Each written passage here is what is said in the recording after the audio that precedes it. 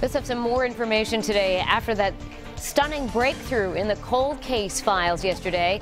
The murder of 10-year-old Christine Cole back in 1988. Pawtucket police made a connection through DNA and yesterday arrested a man. Today, new at noon, Christine's brothers are now telling Eyewitness News about their relief that there's finally a break in this case. We check in now with Eyewitness News reporter Alexandra Leslie in the control room. Well, this morning we spoke with Christine Cole's brothers, who were just 4 and 5 years old when this all happened. They tell us while they never gave up hope, yesterday's news still came as a shock. As we reported, the 31-year-old cold case was reopened last year by Detective Sue Cormier. She spearheaded the Cold Case Cards project, hoping the cards would draw interest and uncover new leads. She made Christine the Queen of Hearts.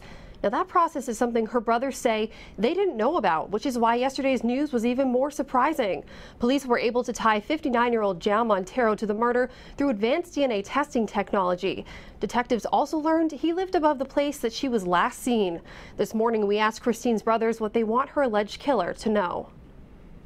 He tore us apart, ripped us into pieces. So anything I could say to him is that he is very wrong for what he did to my sister, of all people.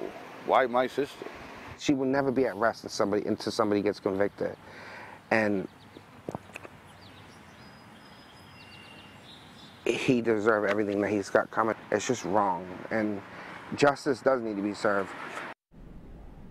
Now, Montero was charged with Cole's murder and is currently being held without bail. He's due back in court on August 1st. My colleague Steve Nielsen will have much more on this interview tonight on WPRI 12 at 6. Reporting live from the control room, I'm Alexandra Leslie, Eyewitness News.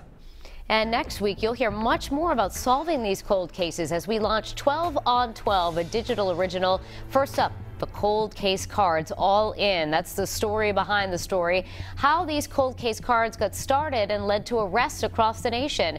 We also will go in depth with the local task force not giving up until these crimes are solved. This all starts next Wednesday on WPRI.com and our WPRI 12 News app.